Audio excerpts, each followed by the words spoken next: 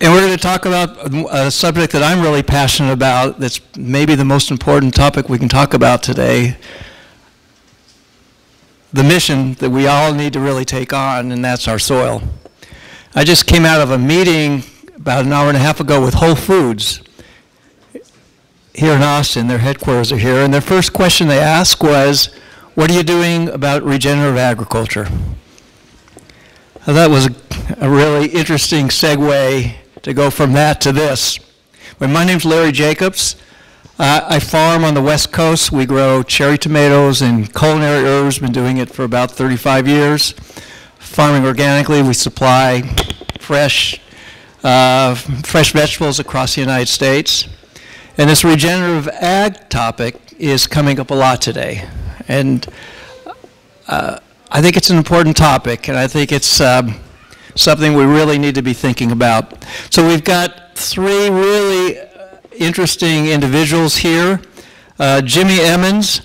Jimmy's a third-generation farmer from western Oklahoma. He's been doing this a long time. He started farming, took over the family farm in 1980, if I got that right.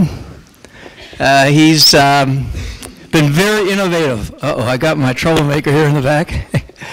He's been very innovative in looking for ways of improving the way he's farming, and I'll let him talk to it.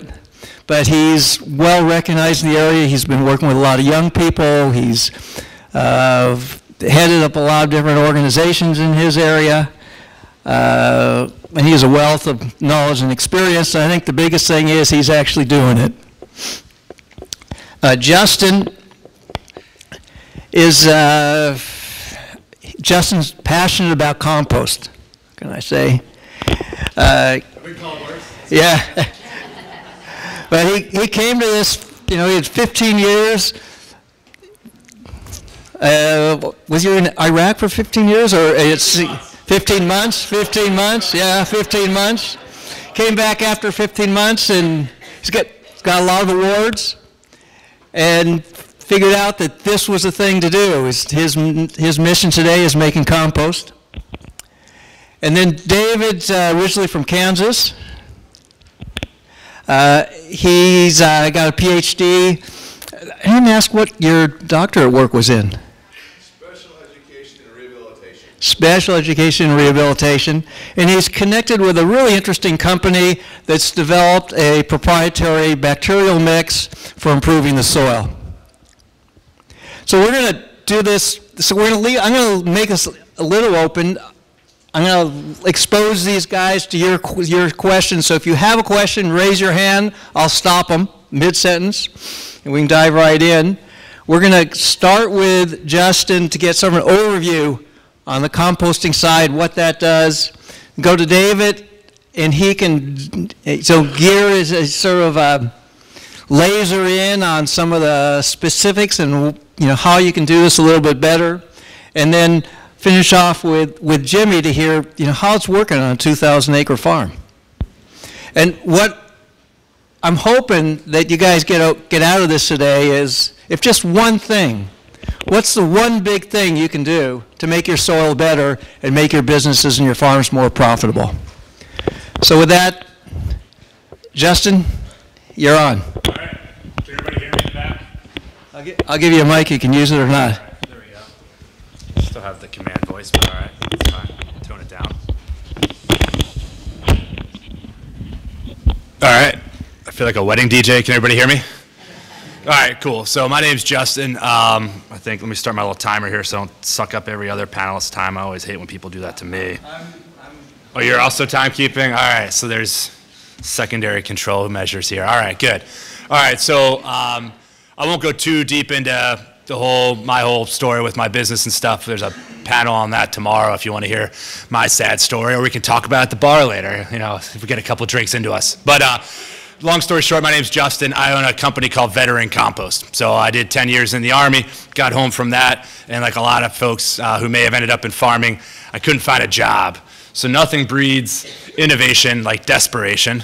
So I started to look around and I discovered composting. And so what our company does, we started as me, 9 years ago, and now we have 25 full-time employees.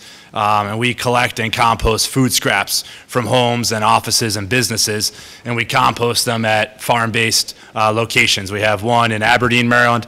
I never served at the Proving Ground, but I now live 3 miles from it. We have one in Fairfax, Virginia, and we're building another one near Annapolis. And so we take all that food waste that we collect from folks, whether it's 5 gallons on someone's doorstep or a tractor trailer or a Red Bull, and we take all the material and we compost it. And so growing up, I didn't come from like an agricultural farm family. I didn't come from a family in the waste business. This was all discovered. But I do appreciate sustainability. Now, full disclosure, I drive an F-150 and I eat steak. So like, you know, I'm not fully committed to sustainability.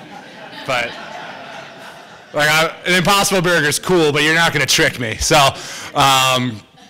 anyway, but composting kind of makes sense because there's a lot of need. There's a need to have something more sustainable. Like I tell a lot of groups is, I think about the things that people did 100 years ago that we look at now and we're like, what were they thinking? That's silly. And I think it's gonna be really hard to tell my grandkids someday that we thought it was a good idea that when we were done with something, we put it in a truck and we drive to the top of a hill and dump it in a hole and bury it. And then we put grass on top and call it a soccer field when we're done and just drive away. And that's what we're doing with landfills. It doesn't make any sense. You know, there's a need to do something better with our waste, and there's a need to fix our soil.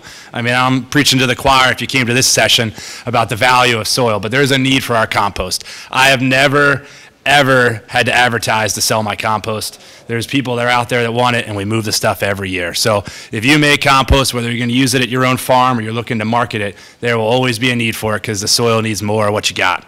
So what I want to do is just take a couple minutes to just cover the high points of compost. I'm hanging out all day, so if you have specific questions that we don't get to about composting or things you're trying to do at your property, I'm happy to talk for you as long as you want to answer any questions you have, or if I don't know the answer, I can find out for you. But generally, the basics of compost is, why do you need this stuff?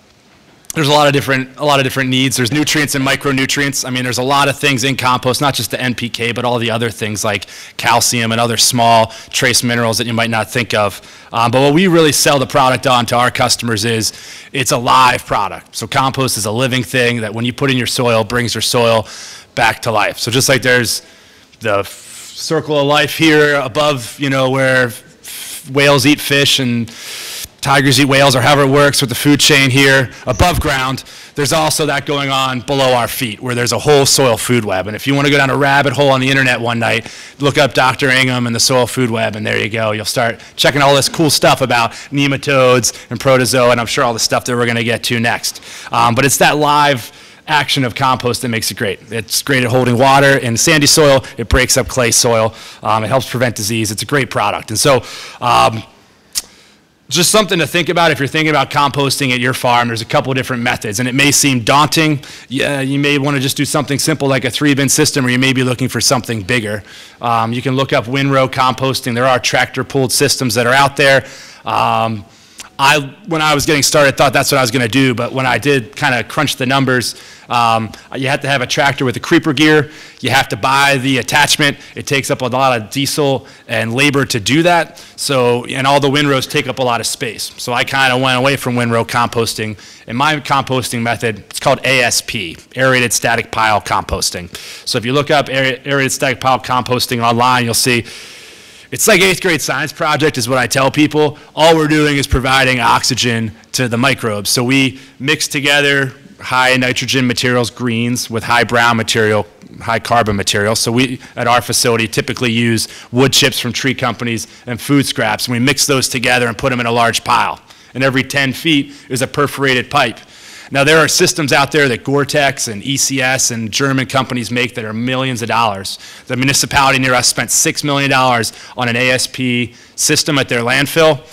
At our farm in Maryland, we compost more stuff per day, and I buy all the parts on Amazon and Home Depot. So it's out there, and you can do it. And if you have questions about that, we can talk more about that later. But that method is the set it and forget it Ronco rotisserie method. If you ever watch nighttime TV, You build the pile and then you walk away. And if you're farming, that's a great thing. Anything you can walk away from and does its own thing, that's an awesome thing to have. So we build the pile after we mix it. For 30 days, there's blowers hooked up to those pipes I mentioned, and they're on timers. And the timers just come on and off. We spend less than $50 a month to do a couple thousand yards of composting a month. So if you're doing a smaller pile on your farm, maybe the cost of a light bulb or two, so you probably wouldn't notice it. But what happens is over 30 days, you go from compostable waste to a compost that's broken down. And if you're interested in NOP guidelines or meeting certain things for vegetable production, that pile is going to get really hot. Within 2 days, we're at 131 to 150 degrees Fahrenheit. We don't like to go above 160 because microbes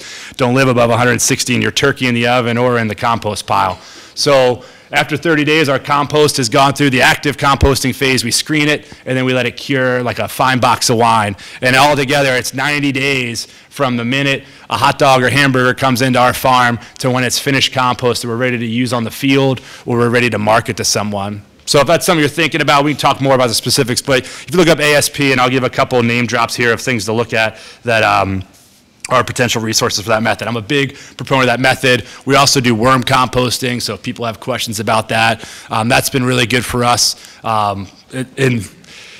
Years ago when we sold stuff to people and we said, what do you grow? And just making small talk with customers, like I'm sure you do at the farmer's market, they'd tell me about their garden. But there's always a certain percentage of customers that when you ask them what they're growing, they would be like, tomatoes? And there's always a question mark at the end. That was always like suspicious, right? Why are they being weird about it? And it turns out that all those people who paid in cash and kind of drove like, you know, hippy dippy cars, it turns out they're growing pot. So I drink beer. It's not really my scene, but that is a huge buyer of our worm castings. So if you're thinking about another value-added product for your farm operation, either to use or to sell, turns out people who grow marijuana are very well educated and they like to spend money on good additives, and so they buy out all of our worm castings month after month. So God bless them. And then finally, when you're thinking about composting at the farm, there's a lot of competing interests at the farm. So what I always tell people is you got to think about the cost-benefit analysis. It may seem very appetizing to jump into composting. You're going to drive around, pick stuff up. You're going to compost it. You're going to use it or market it. You just have to be reasonable in your expectations of how many hours are in a day and how much space and resources are available for this operation at your farm. So just think about how this fits in, and I think that helps to drive things, whether you should just be buying the compost or whether you should be making it. I mean, for the method I use, we use primarily skid loaders. That's something that was already at the farm. And so we use electricity. That was already at the farm. So it may bolt into what you do, or it may be something where you say, I just need to buy it off of somebody and budget for that. And then finally, I just want to name drop a couple of resources in this last minute that I have. If you look up a company called O2 Compost, so if you're interested in ASP composting, it's run by a guy, Peter, who's a friend of mine. He does a lot of manure composting, and that's how he made his bread and butter. I'm not advocating you sign up for his service or whatever, but if you just go on the website, he has a gallery of hundreds of projects, and you can just get an idea of maybe something you could do at your farm. So if nothing else, it's a cool resource.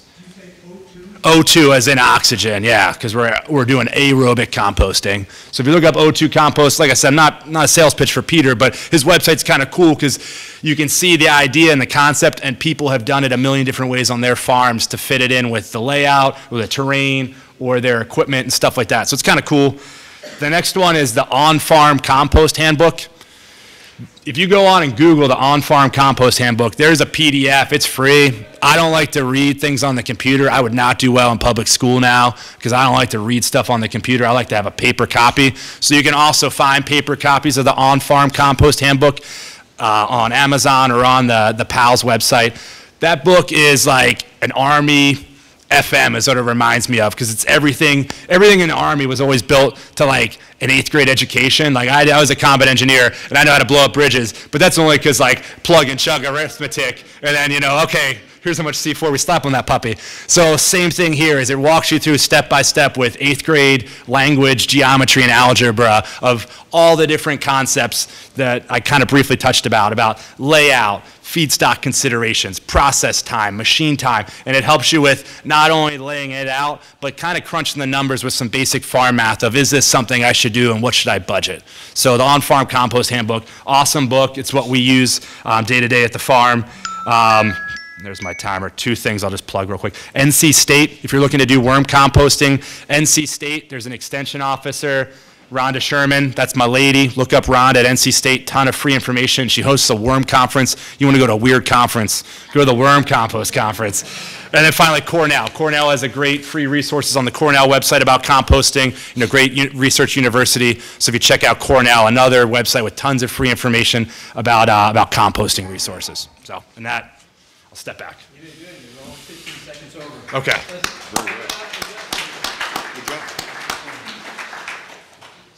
David? Yes. You want to dig into more of the science? Yeah, can you be my arrow guy and advance slides? Be honored to, sir. You hold on to this massive beast.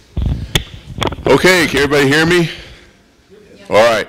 My name is David Cohn. As he introduced me, I was a Marine helicopter pilot for a good part of the last century, and then in this century I was an Air Force Reserve combat rescue pilot, and then recently we had some mathematical issues with ARPC with counting up reserve points for reserve retirement and active duty points for active duty retirement, and if we're all reservists or we're all active duty, I'm a both. And their math didn't add up. I have 21 years, 4 months. Every month was a good month because I had a lot of active duty time. The reserve side was like, well, no, you didn't have any reserve points here because you're on active duty. Yeah, those points count. Anyway, I just took my oath last November 1st, so I am serving again in the Arizona Air National Guard pumping gas for jets for 4 years to make sure I get my points in my pension. So we do what we have to do, right? I ended up with this, involved with this product through no particular design of my own. What I found out was, as I got into this particular field, this is something that we, as a planet, we need. not as a locality, not as a state, not as a country, as a planet. We need to be able to fix our soil so we can feed us. We got a lot more people that are coming behind us. And so to start out with, I'll just give you a quick rundown on soils. Basically, 5% of this is organic matter if you have good soil. Can you hit the advance button? Perfect. And this basically tells you in a small concept how soils are and what they are, all right? And if you have any questions, if it's going too fast, slow me down. Next slide.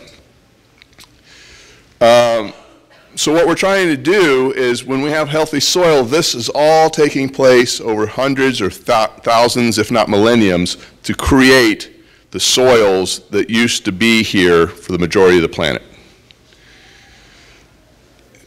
We as a planet have kind of industrialized agriculture to the point where we use this stuff that they found in World War II called anhydrous ammonia.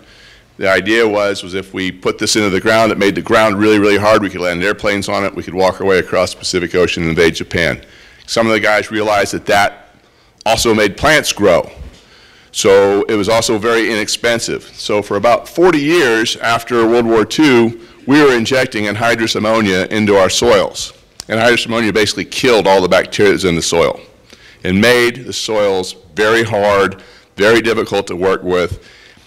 We have a lot of our farmers that have been using my product for years are using the little Kubotas, old 15-year Kubotas that our wonderful sponsor sells, as well as 1970s era 88 horsepower tractors. Their neighbors are using 6,500, 750 tracked vehicles to plow their ground because their ground is so hard and so mismanaged. So the way we improve this organic matter to make our soils more workable is we use crop residue, biological stimulants, that's us. These are other ways you can do that to improve our basic biological content in our soil. Next one, please. While we were trying to do this, most of us in here know that if we can improve our organic quality of our soil, that we're going to have a more productive soil, a more productive farm. How do we do that? Well, we asked farmers what they wanted to see, what would be the best way to incorporate something into their normal farm operations.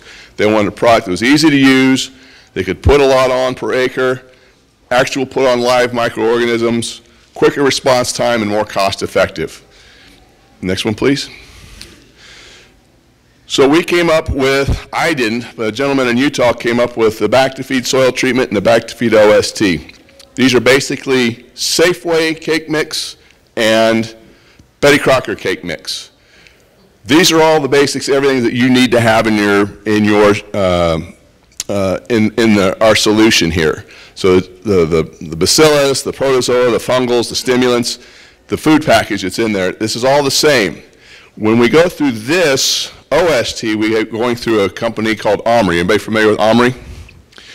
What this does is this kind of cuts out the middleman of the agency that's the organic certifying company.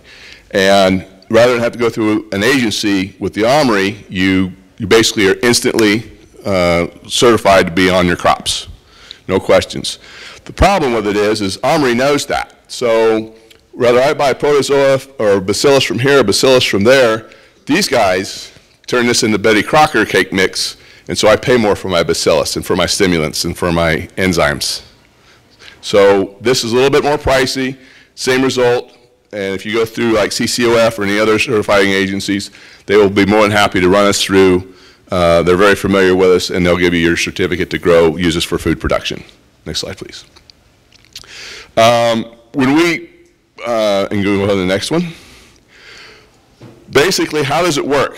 What it is it's a powder, and I meant to bring my powder in here with me. If you find me at the table in the other room, you'll see me there with my powder. It basically is a dry powder because it turns out most farmers have access to water. So I don't need to ship you a wet biological that you put on at a thimble per acre. What we do is we sell you the dry product, you put it in a tank, you mix it up, and then you run it out, and you run it out as heavy as you want, but our basic starting rate is about 20 gallons per acre. Not a pint, not a quart, not 1 gallon, 20 gallons per acre. So we are putting trillions of live microorganisms into your soil in a hurry. Next slide.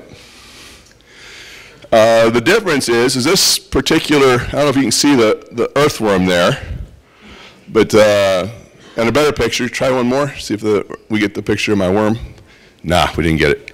Anyway, the difference is that prior picture was a shovel full of our dirt. And the reason why it's relevant is the gentleman who we were out there with was an agronomist who's been in Yuma, Arizona for over 30 years. He's never seen an earthworm in an alfalfa field because the soils are so compacted, there's so much sodium in the soil out there, and it's so hot, and it's just such a challenging environment, he hasn't seen an earthworm. After 6 weeks of using our product, which was 2 applications, they had earthworms. And that kind of freaked him out, but basically what that is an indication for me and you is we are regenerating that soil because that soil is its own earth system, ecosystem. This is what the control field looked like for a soil probe after 2 applications. This is after 2 applications of back-to-feed. So what that means is we not only got greater penetration, but we also got more water to go down, more air to go down, more room for this probe to go down, more room for the roots to grow. Next slide. These are a couple of fields right after the tillage, and you can see this guy had to go through and do a deep rip. This guy didn't need a deep rip to turn his soil over. He went through with a plow. He didn't. This is not even disked yet. This is just plowed. He's got a lot of work to do to get this thing ready to plant any kind of produce. He's going to have 4 or 5 more passes with a tractor, so his cost in fuel, his cost in operation, his cost in labor is going to be outrageous. This, 2 or 3 passes, and he's ready to plant. Okay, next. Here's what the same fields look like between the 2. These have been watered on the same schedule. They're basically side-by-side fields. You take your hand, you pop that one, it shatters. You pop this one will go through a truck window before it breaks, and there you can see it below. Next one.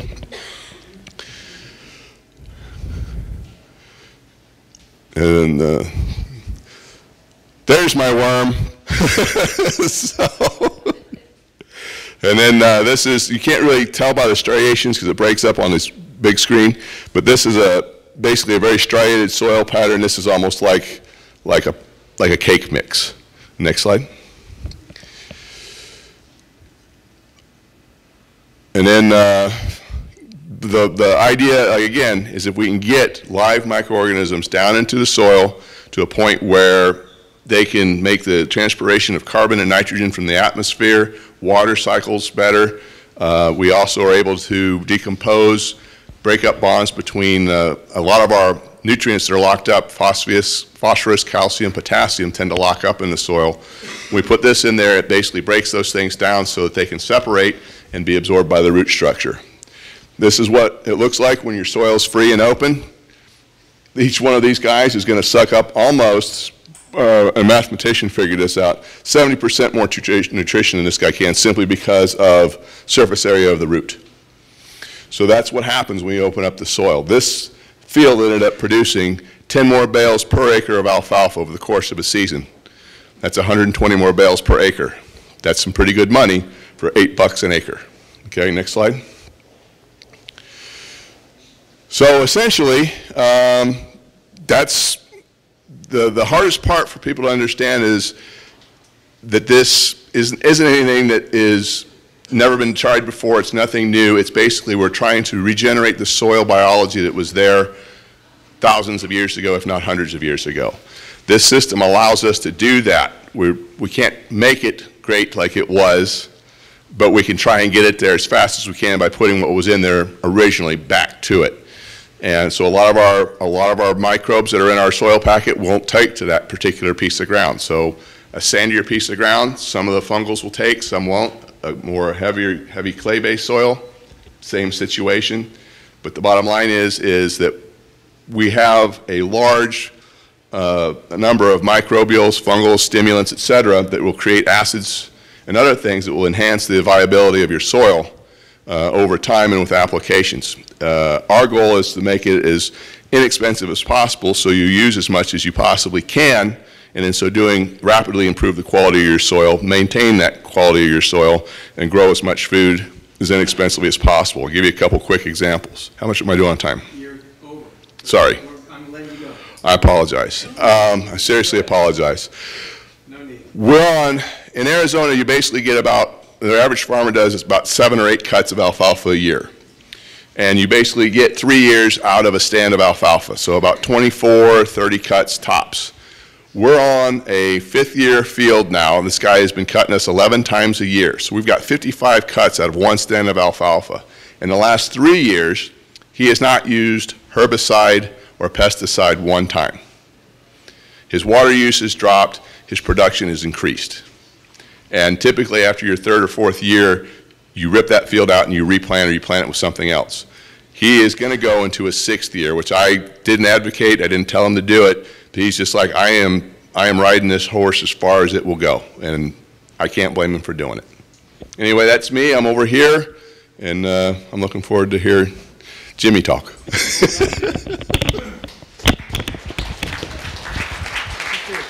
Check in and see if they got questions. Okay. Go ahead. You're on there, Hal. So just before Jimmy jumps in, because I know this is you guys are going to be real excited to hear what he's doing. Any questions for Justin or David? Right here. How can you control the quality of the food waste that you get, that it doesn't have plastic bags and other things in it? Oh, man. It's tough. Okay. So the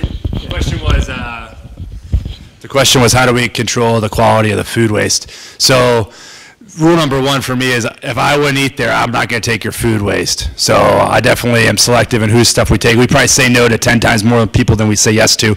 On the residential side, so we've kind of 2 businesses, not to go too far down the rabbit hole, but one part of the business is large commercial. We do hospitals, supermarkets, we do the Baltimore Ravens Stadium, stuff like that, large toters and dumpsters. Either we pick them up or people bring them to us. And then the other half of our business is residential and like office break rooms down in DC.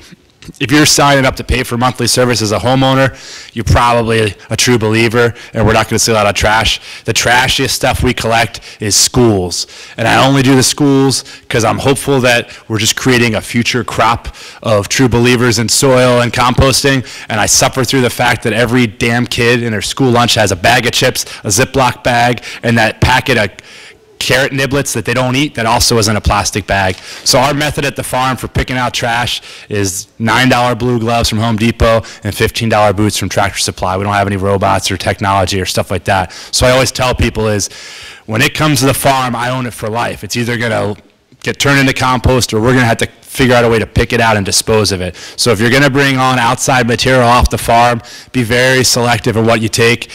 People are dying to get rid of their food waste. So don't pick it up for free, and don't take stuff you don't want to take. Wherever you're at, people want to send it to you and they want to pay you for it. So stand your ground when you go to pick out the material that you're going to take, because I have made some dumb mistakes and I'm still picking out that trash.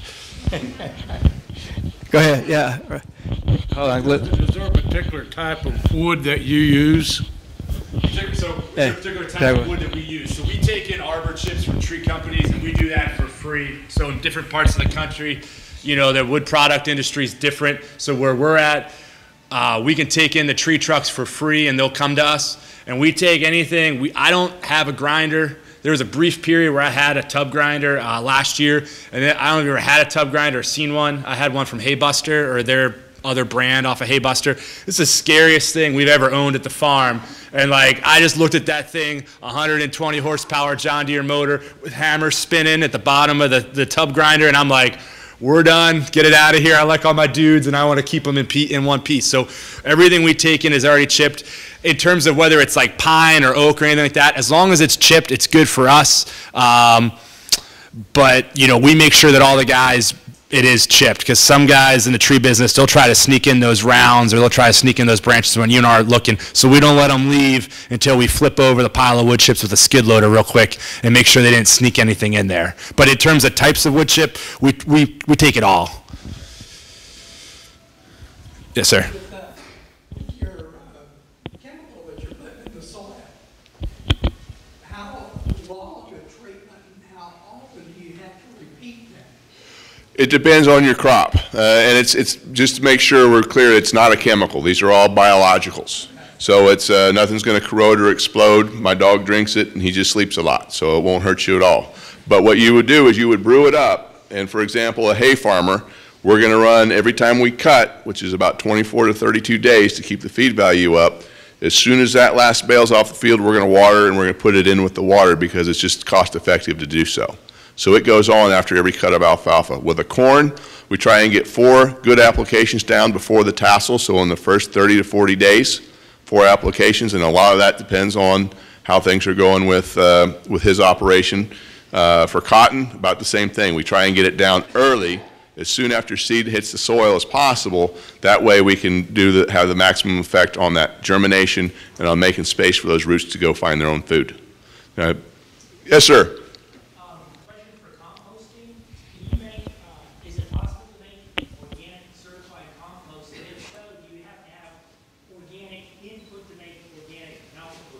So the question is, for organic compost, what kind of inputs?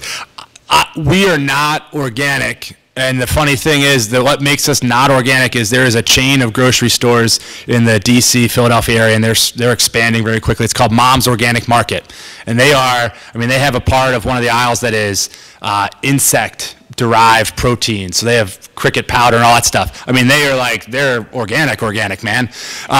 But they have compostable cups and compostable produce bags because they don't want to have any plastic waste in their store. And because we take in compostable cups and straws, which I think is more important for society to keep it out of the effing ocean, but because we take in those compostable cups, we're not allowed to be approved as organic. So I don't know a lot about the NOP certified compost, because I know we're just right off the bat not allowed to be part of it. But there are ways to do it.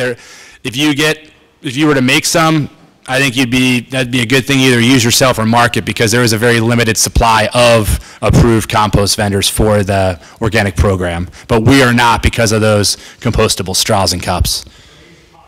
It's very possible, yes. If you go on the Omri website, there's a long list of people that do have the certification, yeah. Okay, we'll do one more, and then we're going to jump to Jimmy, and then we're going to have more of an in-depth conversation. Go ahead. This question for David. Because you're in a dry area climate and you are rapidly increasing the water holding capacity of the soil, has there been any kind of push in Arizona to incorporate more agroforestry practices where you have perennial intercropping or alley cropping with those annual crops? Sadly, no. David, you want to repeat? Well, I'll let him say it better because I won't get it right. So go ahead and repeat your question if you would. Because of the increase of water holding capacity within the soil in a dry, arid climate, is there any effort to incorporate agroforestry practices that would include perennial intercropping or alley cropping? I can say that in the Midwest, that's big and it's rolling and it's moving its way west, but where we have such a short term on a lot of our crops, 30 days for vegetables, Sudan, wheat, corn, no, we should, but we don't. So I'm sorry for the answer, but that's the truth. I can make a comment on that. There is a Southwest. Hold on, let me get it. I'll give you the mic. There is a Southwest Agroforestry Network that's just been established, and the person that's coordinating that is at Northern Arizona University. Okay.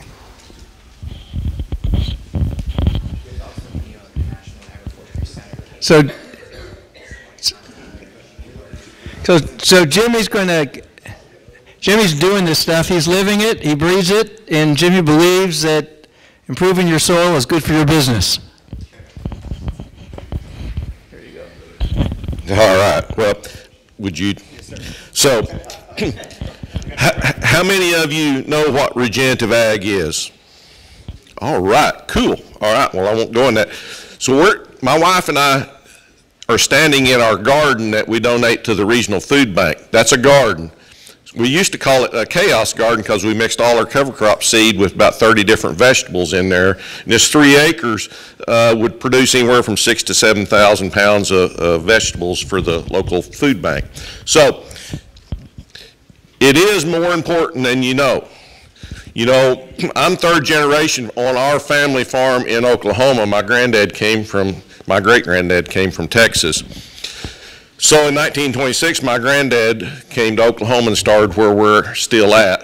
And through a train of events of tragedies, I lost my granddad and my dad within about a year and a half. And so I got pushed into the operation a little quicker than I would probably wanted to be, but I really wanted to be. And so regenerative ag, we like the 5 principles of soil health. We like to have armor on the soil all the time. I don't ever want to see mine unless I'm looking at it. I want lots of diversity. I want to integrate animals, and I want lots of diversity. I used to grow wheat, alfalfa, and a little dab of cotton, and our ground looked just like this, bare. We started going to no-till and regenerative ag, and I look back before I came down here, in the last 7 years, I've reduced my fuel costs from about $121,000 in fuel alone per year, and I'm right at $18,400 for this year. From the same amount of acres, 2,000 acres of production land and about 6,000 acres of rangeland. So I started down this cover crop thing, and it's very hard to do if you grew up being a clean till farmer because, clean is good. Monocultures, just like the gentleman before me has talked about, really destroyed our soils with chemicals and fertilizers and monocropping. Mother Earth was never designed to grow one crop year after year after year. So I planted this, but then I panicked.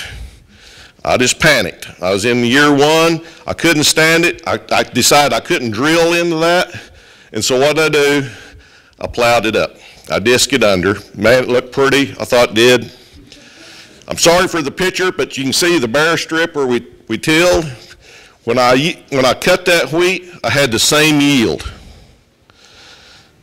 Yeah, I had the same yield. My wife and I had been on the tractor at least 1,000 hours apiece all summer.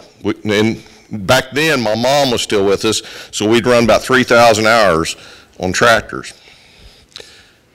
And it just like an anvil fell out of the sky and hit me in the head, and I said, what the hell am I doing if I can do this and cut all that cost? And so I started. And we started looking. Cover crops versus none. And it's just what they're saying is it's microbiology. You got to feed it so it'll feed you. And that's where we missed it years ago. And so if you put all this amendments that they're talking about, very good amendments, you still got to have plants out there for them to feed on. It's a cycle. It's a living cycle. And so I had a gentleman from North Dakota, Jay Fuhr at the NRCS, come down, and he helped me dig this up. This is in the same wheat furrow, same row, other than cover crops versus none. Okay. So this is a soybean field. Now, I used to raise 2 crops, 3 once in a while. I'm up to 14. Diversity. And you heard this morning about how tough it is in ag. It is. But we're trying to harvest more often with different crops, more diversity, feed the soil, feed the bacteria, feed everything, the fungi that's in there. So I took this is rolled down rye, and we drill these beans green. Now I'm going to take my hand and I'm going to move that back, and here's the surface. Now we just talked about water infiltration, and I tell everybody, Ray Charles can tell you where the water's going to go if it rains on this. All right, so now I've got this cool little tool that I use on my iPhone or my iPads called a Proscope, and it'll magnify things for you, and it's really good. So this is really what my top looks like. So when I started irrigating, it's been 12 years ago, about a ½ inch per irrigation was all I could get in, and it was running out of the field. I've got a great picture, and I didn't bring it today because it's short, limited time, but I would have been putting on 2 inches with a sprinkler system, and it rained 2½ inches, and I went down and shut the pivot off, and there's no water standing. Well, duh, yeah. So I went over across the fence into my neighbor's bean field. No cover crops. See some weeds coming. And if you look right here, you see this little funny thing? I'm going to zoom in on this. That's what his surface looks like. Now, Ray Charles can also tell you where the water's going to go. It's off and downstream with nutrients. And you're not going to feed your biology because they got to have water and air too. You got to have gas flow, and that's how important earthworms and all the bacteria in there and the fungi is to get air and gas flow. So if we magnify that, that is not the moon. It is not. That's that surface. We talk about water quality and quantity. We're doing this to ourselves. We are doing this. These are the same soils on the soil map. Cover crops, none. Now when it rains, and you can see all the roots in here, there's beans in that field, but once again, the great slide you had a while ago showing the root mass. And then when that root mass deteriorates, what is that? That's water infiltration points. That's what my tillage, my earthworms, just like you talked about, I used to never find earthworms. We just done a study and measurement. I didn't know you could count earthworms, but there is a way that you can count earthworms. I got about 1 million per acre now, and we're still growing. So that's pretty important. Now, in regenerative ag, we talk about capturing sunlight and producing food. But the key is you take sunlight into the plant then feeds the biology. And a lot of people talk about exudates in the soil feeding the biology. This is a rare photo. This is an Elbon root with my scope going across an earthworm burrow. And I got several slides that got closer in on it, but I started seeing these water drops. I thought, it's not. It's an exudate that you never see because the roots are touching the soil. This is how we're feeding our soil, right there.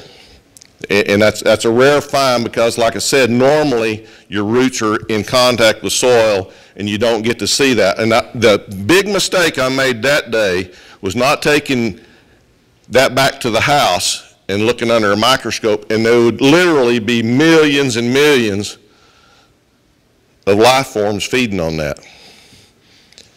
See, what happened is when we started farming, our farm ground was very productive. And then we started, once again, going into just straight agriculture, and the land started playing out. Why did it start playing out? Because we weren't feeding it, we weren't taking care of it, and the biology was dying. And when that happens, you get exactly what you were talking about a while ago. We have lots of fungi in our soil. Whoop. Can you back up one? Well, there's supposed to be a cool earthworm photo on there. All right. So Dr. Buzz Clute, I work a lot with Buzz, and he really says it. We know so much about the overwhelming, the life below ground, but we know so little. And we're learning lots and lots and lots. And we've actually got a little tool here called Lumni-Loop, and we're looking down in the soil there. You know, we like to have a little fun at our place, and you know, it's not rocket science like people think it is, and we like to have a little fun as we go along. You know, agriculture got to where it wasn't so much fun to me when we was on the tractors and we worked so many hours, and now I get to do things like this and work for the Undersecretary of Agriculture a little bit. I love Charles Darwin. It's not the strongest of the species that survive, nor the most intelligent, but the ones that's most responsive to change. That you know, you got to be willing to change and do things like we're all doing to make this work. That's the hard one. You know, I tell a story about when I'm going to a conference. I got a heavy foot, and they used to call me Crash, and there was a reason they used to call me Crash. And I was driving, I was late to a conference, and I was letting her rip. And luckily, my local neighbor was trying to pass me, and we met a highway patrolman, and he got stopped. It's kind of cool, but you know what? I was very comfortable then to keep changing and stepping on the gas because I knew the highway patrol was back there. People will change when you're comfortable. If you're very uncomfortable in going into something new, it's challenging. You got to be comfortable. This is where you can find me. I've got lots of videos out. You can Google up on YouTube, Jimmy Emmons in Oklahoma. This is what it's really all about. That's my grandson. ABC was actually out doing a shoot on our grazing management there. We do what we do for the next generations. And I always say, long live the soil. And you know why? Because it better.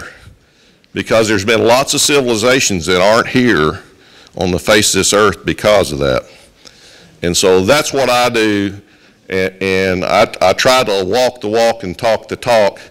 And everything that these gentlemen said today is actually very, very true. The challenge where I live is the availability of raw stuff to make compost. It is 60 miles to Walmart in a town of less than 300, so food waste is limited. But just be creative, and you got to feed the soil. You got to have something growing on it. And I'm done.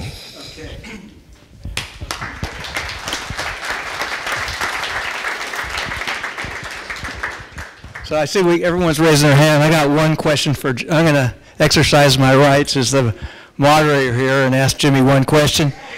Jimmy, tell us a little bit about your cattle operation, how you're handling the pasture management. So I get the question often about how many cows per acre do you run in western Oklahoma. I used to would have told you 20 head per acre. Now we do intensive grazing management where we use a lot of polywire, and we'll move them cattle anywhere from daily up to 4 or 5 days.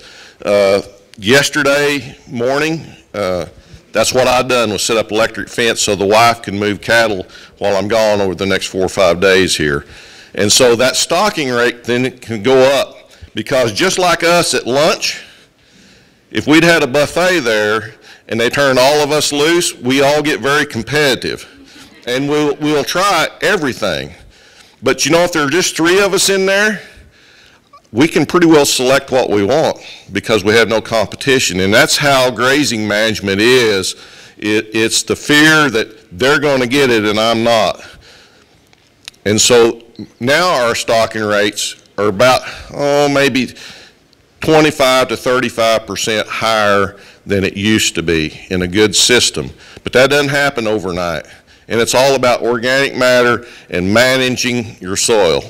It's taken me about 8 years to get there. And so I've increased my organic matter about almost 1% across all my fields. And that's really in helping in water infiltration and the activity in the soil. Go ahead. Yeah. Well, let me hand you the mic. Jimmy, I grew up in Cerro, Oklahoma. I'm not familiar where Leedy's at. North Elk City. Oh, north of Elk City. Okay, so one of the things that you're very well aware of is wind erosion. Has your process of doing this, has that helped alleviate some of the wind erosion? It alleviates it all because if you keep armor on the ground, then it can't blow. Right. Only in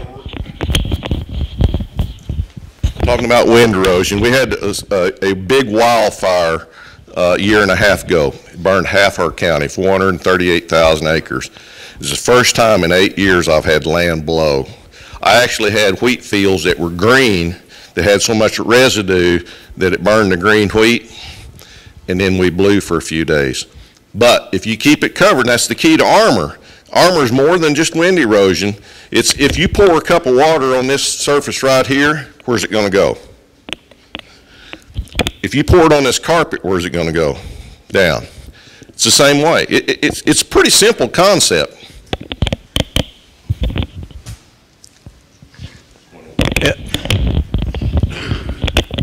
For Jimmy, you had mentioned that once upon a time you were just growing a couple of crops, and I assume it was probably corn and beans or something along those lines. Okay, and wheat. So the guys around us are doing that as well, and want to try these different things, and want to grow 15 different crops or whatever. The problem is there's nowhere to sell it. So did you run into that, and how have you overcome that? That's a good question. Yeah, Ben, that's a good question. Thank you. So yeah, marketing, and we had that conversation at lunch today. You know, you've got to be very creative when you get into marketing, and you got to find out what people want and then grow it. Used to, we took all our grain to the local elevator and we took whatever the price was. Then we hold it, try to get higher, but we still in the end took what they wanted to give us. What I've been able to do is cover cropping it's been on the last 10 years on about a 20 to 25% gain per year nationwide. What does that do? That opens up a seed market for seeds. So now I'm growing cowpeas, mung beans, grazing sorghum, sesame. I grow beans. I grow some double crop corn behind rye, which everybody says you can't do, but you can if you get your soil right. So you got to go out and look for them markets. You know, I was in Kismet, Kansas, which is north of Liberal, out in the middle of nowhere. I'm in the middle of nowhere. They don't know. It's nowhere. And we're sitting there in this field with the farmer, and we're digging in his soil, and we're having the same conversation. Like, well, I'd do that here, but there's no market. And right behind me is the world's largest dairy going in. The world's largest dairy. And I looked at him, I said, what about right here? He said, what's this dairy? I said, they need alfalfa, they need cottonseed, they can use canola. And I started down the list, and before long, you just got to look and be creative. And we do have trucks, and backhauling is pretty good. It's hard, though. You just got to change that mentality. Way back. There was someone over here. Okay. And I'll catch the one in the back. So also for Jimmy, so you're doing what is outside the norm, and I'm just curious, how it is that you are able to work with your neighbors so that they don't, even if they think you're strange, basically they say, look, he's doing a better job than I am, his soil's healthier than mine, he's making more money, so I think I might change. So the question is, how do you get what is now our dominant norm to change to do what you're doing? The neighbors are the worst. So I learned years ago landlords and neighbors are pretty well the same. You cannot tell them what to do. You got to show by example. And everybody wants to learn, but they just don't want to learn from you. And I've actually found neighbors in my fields, and when I come over the hill, they literally almost run to the pickup. We have field days, but in regenerative ag, all of us that speak in the circuit, the neighbors are the hardest. I'm very blessed that my 75-year-old father-in-law started after I did. He's 70, well, he's fixing to turn 80 now. And I've got 3 neighbors, and then I've got some young guys that's trying to embrace that, and they're trying to learn. That is very hard, and I do not go to the coffee shop. I just don't, because we get in these debates that you can't win. And I'm just not going to place myself, because if I want to get down, I can just look at the news, you know, and I like to stay very positive and energized, as you can tell, about this. But last year, we were cleaning cow peas and harvesting. We were harvesting in the fall, normally about 5 or 6 things. And so it's a very busy time. We were trying to clean seed and ship seed at the same time.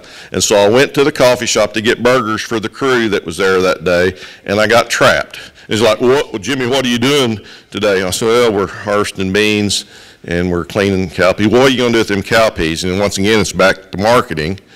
And I said, well, I'm selling them for cover crop. Well, where's your market? Well, it's in Nebraska. What, you going to make any money with that? And it just hit me wrong, and this is the reason I don't go to the coffee shop. And I said, I've generated about $380,000 this summer in these crops. What have you done? And he was a very clean farmer, and so he'd been plowing all summer and spending money, and they were griping about budgets and cash flow. And I regretted saying it as soon as I said it, but it's really the truth. And that guy is trying something now. We got a question in the back. We got a couple of them. Let me get the woman in the back, and then we'll get you 2 guys. Well, I want to actually ask a question to the whole panel. So I work in New York State. I provide farmer training to veterans through my nonprofit. And I keep getting approached by different organizations that are trying to sway me into getting veterans involved in hydroponic operations, because the argument is always that it's very profitable and a very good means of veteran entrepreneurship. But my organization is very much about soil. So how would you respond if you were approached by an organization that was pushing for veteran entrepreneurship in hydroponic, say containers or whatever the case, especially in inner cities? That's becoming a big conversation, and I want to make sure that I present the right response. Are they selling the containers or hiring people? They're hiring. Hiring. And they want our organization to be a very, like a brand involved, and I'm not sure how I feel about that, because we're very much about I just had a fantastic conversation. There's a lot of a wealth of knowledge in this organization for the hydroponics. One gentleman, his name is Endeavor Shin. He's doing a business speak thing tomorrow. He's doing something today.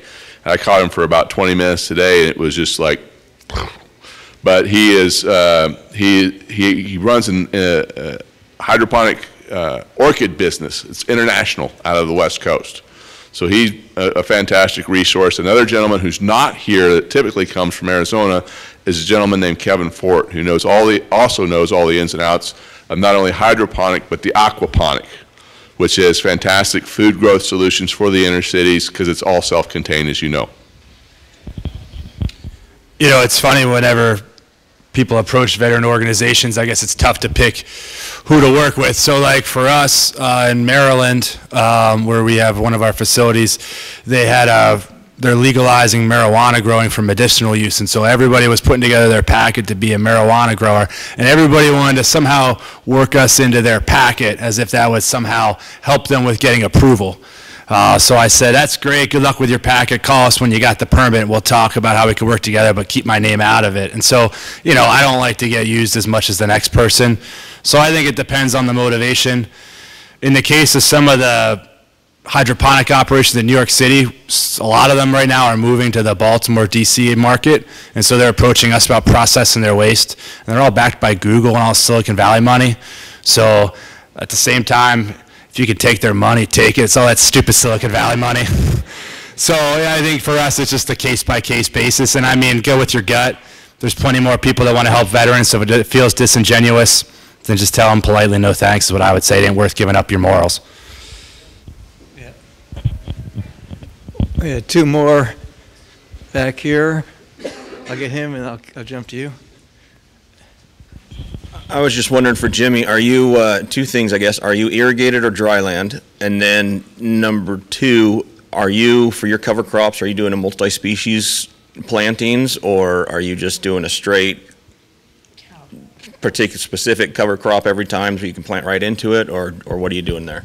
That's a great question, Lawrence, thanks. Yeah, very good question. So I have two pivots along the South Canadian River, so about 240 or 50 acres all out of the 2,000. Everything else is dry land. So multiple species in the summertime, because as soon as we harvest small grains, then I'll plant that and then I'll graze them mixes before I go back into fall. In the fall, it's very hard to do multiple species because different things. If you're farming row crops and cotton, if you're going to use defoliants, you're going to kill your broadleaves and your brassicas. So that's out. If you're using defoliants, Mother Nature will take them out if you can't get them planted early. So we use a lot of cereal rye. We'll use hairy vetch and stuff, red clovers, if we got time to get them established in the window before Mother Nature freezes us up. So multiple species in the summertime, and as many as I can in the winter, but normally that's limited to 2, 3, or 4, kind of depends. A lot of times we'll mix cereal grains like barley and oats and wheat and triticale and rye, but still in the cereal family.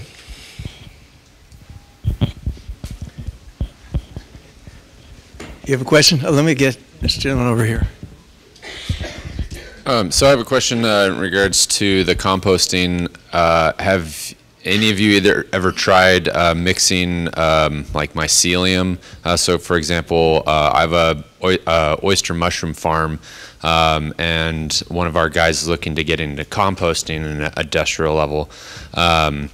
So pairing the two and putting the spent mycelium blocks into the compost. Have you tried or seen any success with that? Interesting question.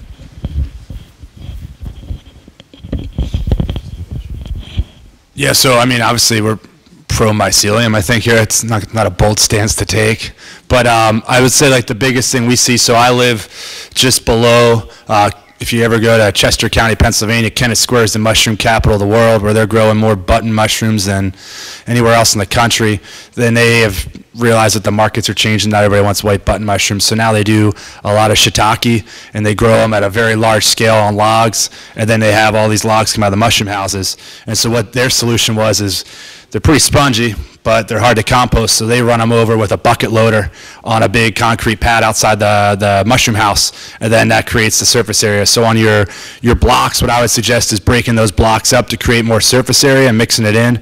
Understand that, you know, the thing to tinker with there that might be interesting is if it's pretty sterile other than the mycelium inoculant, you might be able to introduce that to the compost process at a later stage, because obviously in the early part of composting, that high heat, that's a bacterial function, and that may I don't know how much damage that would do to the mycelium. They may power right through and pop out the other side, or maybe that's something you could introduce in your curing phase after your compost pile cools down. Maybe introduce that, because obviously they're going to love the carbonous material that remains.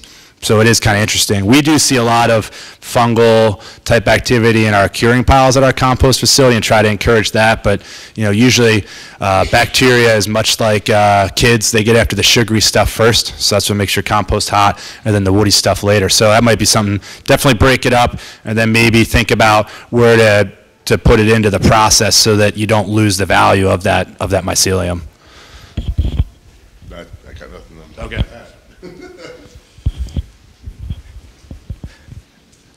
I'll get him and then I'll get you, okay? It's for Jimmy.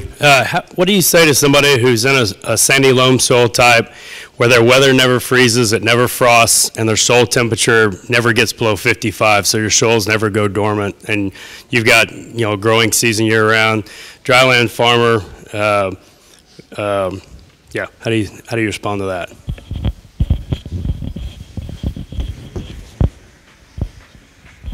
So you just described my operation. We're sandy loam.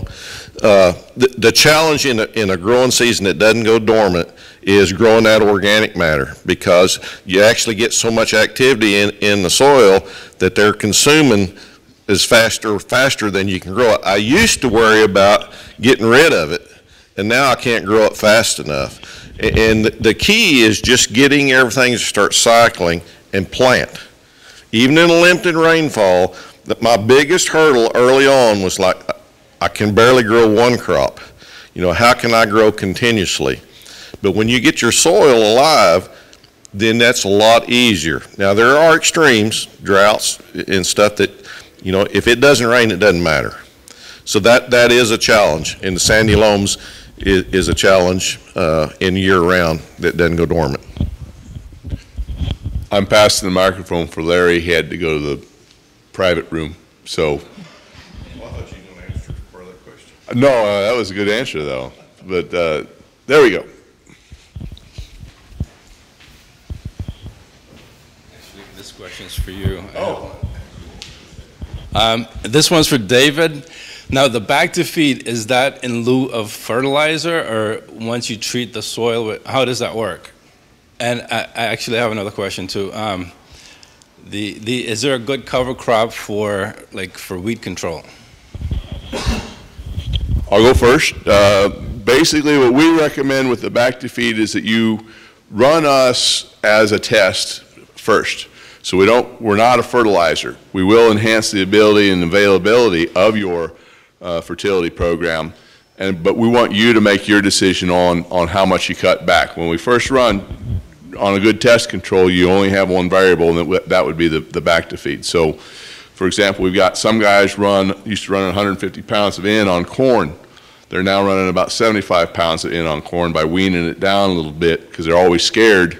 I do too much, and I'm just going to come back and bite me. I still think they could go down below 75, but they just get the heebie-jeebies when they it's just like, oh man, this is going to get me. I'm already kind of like cut my cost in half. So we let if that answers your question, basically keep your fertility the first couple of times you use it's the same, and then you make the call as to whether you want to continue on, because what will often happen if you keep 150 pounds of N on that corn, you end up with a steroidal harvest. And at some points the agronomist will say it might get too hot, because we're getting all that N available to that plant. And I'll give us for the other part of that. So yeah, the best way to control weeds is with a cover. So cereal rye works very good for helping with pig weeds, palmer.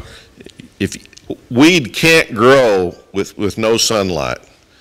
So if you keep it covered and you only open up a small window and drop a seed in, then you can control them weeds. I haven't used herbicides in quite some time.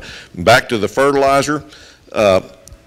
So on my corn this time, I put some nitrogen on. I won't put nitrogen on without a carbon source, either humic acid with that, because nitrogen is very hard on the biology. And so that's the reason to put some on, biology, because if you're killing it off. So if you put a carbon source with an N, then you limit the damage to the biology. And the biology is what creates the nutrients out of the minerals.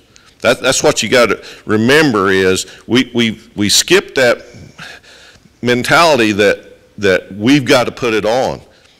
We never put it on before until after the war when we discovered fertilizer, because we do have the ability to grow legumes and species that will help facilitate nutrient growth. So the greatest thing you can do, though, the worst thing you can do is go cold turkey. It will not work. It will not work because your soil's dead. And just like he's saying is we've cut down, and we're, 2/3 to 50% of what we used to be, and we're just continually going down. But it's a slow process because you got to build your population, and you got to learn how to do the rotation and the covers for your different soils, because every one of us in here can't do the same thing because we live in a different area, in a different climate, with different precipitation, with different temperatures, and so that affects everything. So you have to make it work on your farm and not do exactly what I do. But the same principles apply everywhere. These guys are making me work. Well, you got to work off that cake you had at lunch. So my question, first of all, I've got a statement for Jimmy. Kismet is not nowhere. Nowhere is about 5 miles down the road on the left.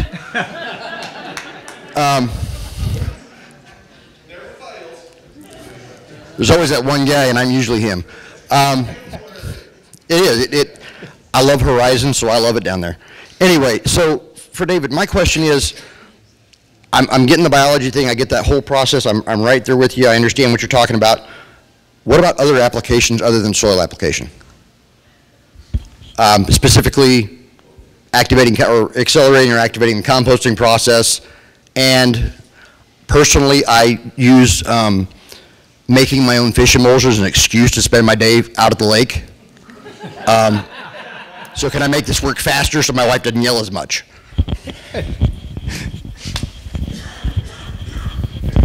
Yes, and in fact, I didn't get a chance to go into that on my thing, but we have a composter in Tucson that's tripled the size of his facility, because it used to take him about 6 to 9 months to turn over a pile of compost, and he was using about 30% organic dairy manure and then green waste from landscapers, everybody else who brought it all in. He would chip it, break it all down, but he tried a couple of different organic material properties. He had not ever tried the aerobic process that Justin's talking about, but he had tried a bunch of different microbials to break all that organic material down faster. But he couldn't do that. With using our stuff, he was able to break that compost down into about an 8-week turn. And when he really needs to get stuff out, like as Justin was saying at the beginning before the planting season in Arizona, we have like 3 planting seasons in January, and then again in March, and then again in September. And so when he needs to put the spurs to it to turn that from an 8-week flip to a 4-week flip, he'll spray us on his piles every day, and he'll turn his piles about 2 or 3 times a week. And that keeps the piles cool, but also gets a lot more organic material into those piles. And last year he was Composter of the Year by the U.S. Composting Council. So went from about 10 windrows on about 7 acres. He's just got a 40-acre place. He's going to have 30 windrows. So the compost business is a good business to be in. When it's sunny and everybody shows up to work, nothing breaks. So we got a couple more minutes. I've got one question for everybody here, and just everybody take like a short answer. I know that's hard.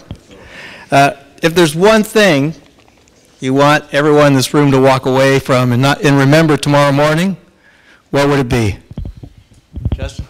We're going to pass it around. See, Jimmy got up and moved. I got stuck with the microphone. I think listening to Jimmy's story for me is really inspiring. I think that's kind of the point, is that all this is doable for everybody. Just like you said, everybody has different conditions on their farm or their property. I mean, all these principles are certainly doable. at some level, wherever you're at and whatever you're doing. And we've certainly seen it at our quick story about the farm space we rent in Virginia. Virginia's a great state to build a landfill in. It's a terrible state to make compost in. We're not allowed to sell the compost we make at our farm in Virginia.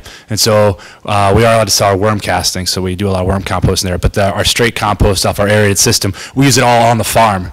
And so the organic matter count in the pasture land and the vegetable areas is like through the roof. And we took what was an old kind of horse farm, gentleman farm, hay farm type operation, and now it's a really productive vegetable farm in just a couple of years. And so all these things are doable, and no matter where you are, you can do it on your property with whatever the resources you got. So if you think you're going to be successful or you think you're going to fail, you're going to be right. Remember that?